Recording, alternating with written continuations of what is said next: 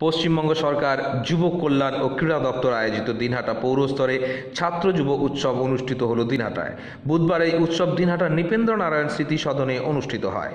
এই পৌর স্তরে ছাত্র যুব উৎসব 17 থেকে 19 জানুয়ারি 3 দিন ব্যাপী চলবে।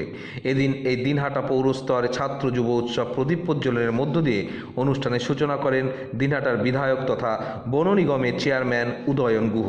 এছাড়াও এই পৌর স্তরের ছাত্র যুব উৎসবে উপস্থিত ছিলেন দিনহাটা মহকুমা শাসক কৃষ্ণাভ ঘোষ, কোচবিহার জেলা তৃণমূল যুব কংগ্রেসের সাধারণ সম্পাদক নিশীথ প্রামাণিক, দিনহাটা শহর ব্লক তৃণমূল কংগ্রেস সভাপতি অসীম নন্দী, পার্থনাথ সরকার সহ আরও অনেকে।